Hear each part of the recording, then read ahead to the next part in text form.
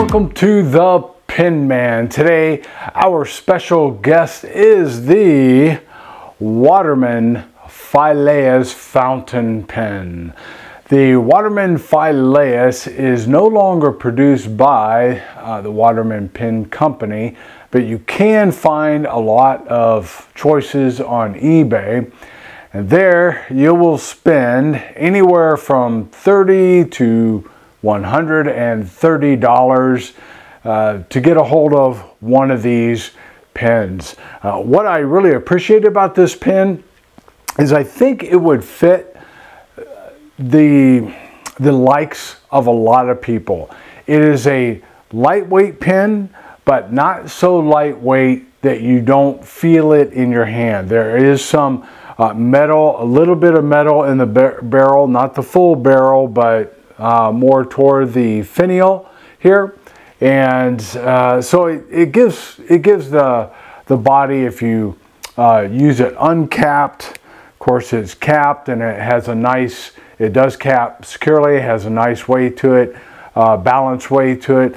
But even uncapped, it has enough weight to where you feel it in your hand. I like to feel my fountain pen in my hand as I write. But again, it's not so heavy that for those of you who like those long writing sessions are going to find it too cumbersome, too weighty, and so forth. So it's just a really nice pen. This pen was given to me by a family friend who lived where we used to live. And before we moved, her deceased husband had at least this one fountain pen. I didn't ask to go through his collection of pens and whatnot, but anyway, she thought I would like this, and I certainly did, and certainly do. What's really cool is even the ink cartridges that came with it are still very very useful.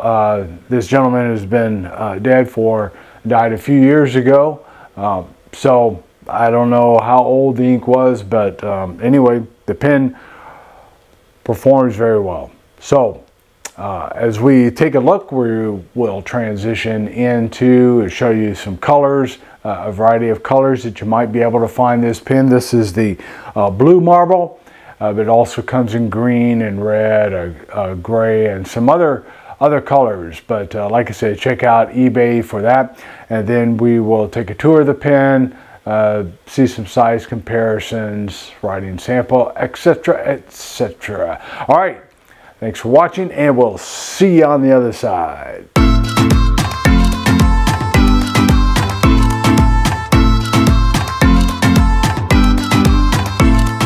Alrighty, what we have for you today, here's a tour of the Waterman Phileas fountain pen. Now, this is a very used. I haven't done any kind of polishing up. As I mentioned earlier, a friend of the family gave it to me. She knew that I like fountain pens, and so this is what she gave me. This is the marbled blue.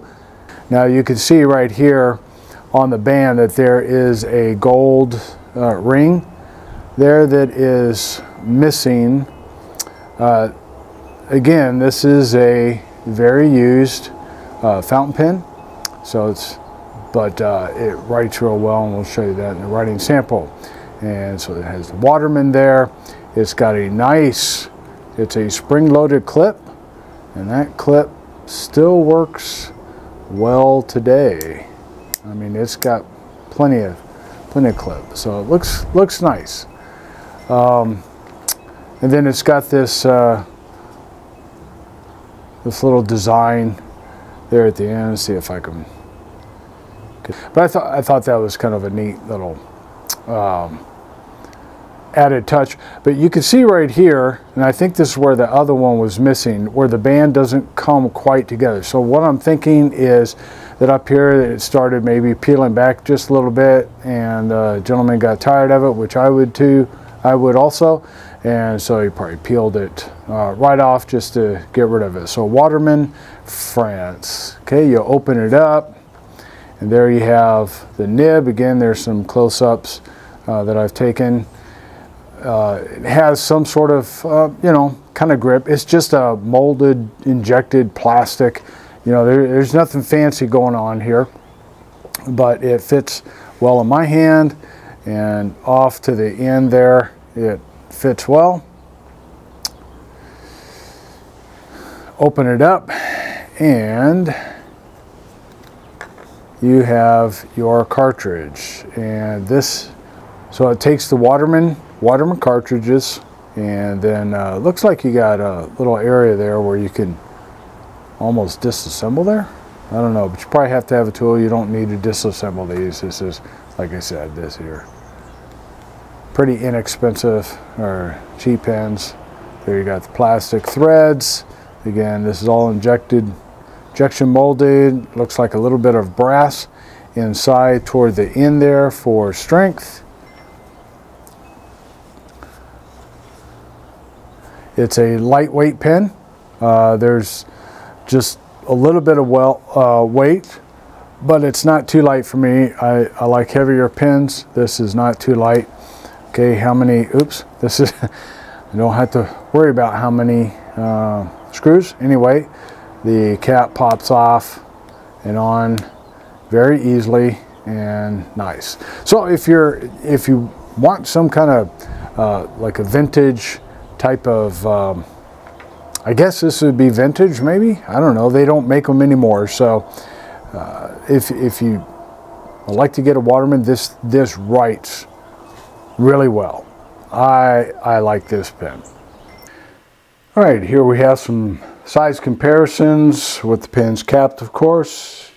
You have the Waterman Phileas, the TWSBI Eco, Lamy Safari, and the Pilot Custom 823. And here they are uncapped, and here they are posted. Of course, the Waterman Phileas Pilot Custom 823, TWSBI Eco, and the Lamy Safari. Okay, here's a writing sample for the Waterman Phileas.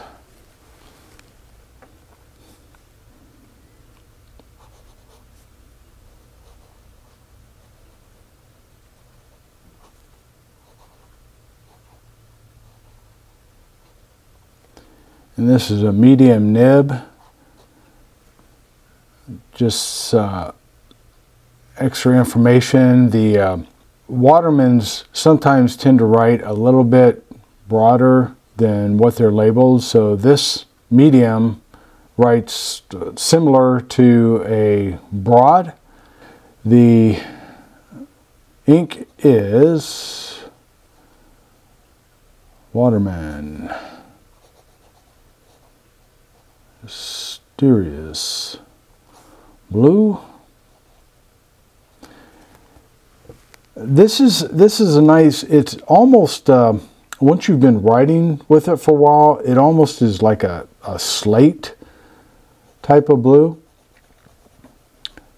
But when you first start writing, it almost has a red sheen to it, you know, when it's real kind of saturated.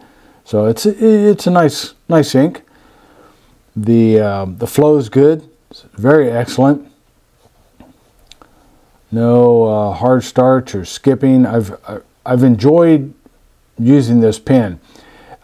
While it is acrylic and plastic, as far as smoothness of the nib, very nice nib. Let's see, reverse writing.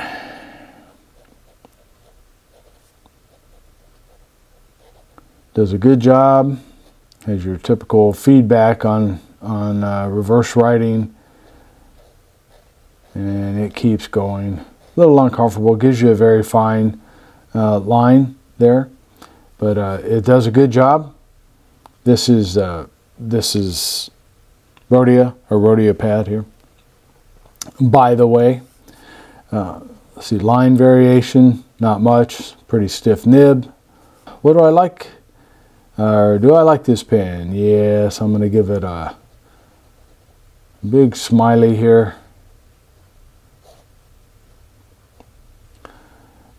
Because this is a very smooth writer. It's consistent, and yeah, highly recommend it. I'm going to try to get this thing on my buffer to hopefully get out a lot of the just daily use type scratches. You could tell that the gentleman that used this must have used it often and enjoyed it, and so I want to take care of it. I never met him, but I met his widow, and my wife was a good friend of hers, and so anyway, I want to take care of that. All right, so there you go. Highly recommend this Waterman Phileas fountain pen. Thanks for watching. Hey, thanks for watching the Pen Man today. And again, as we took a look at this wonderful offering from the Waterman Pen Company, I really do encourage you, if you like a nice writer, that you get onto eBay and try to find you one. As far as the value, is it worth that upper end price range? That's up to you. This is again, it is a pen that's, I guess you're paying for its rarity, but some of those are in very good condition. So you know, like I said, it's up to you. Maybe buy one of the ones on the low price range, and if you like it, then get back on and find one that's even better.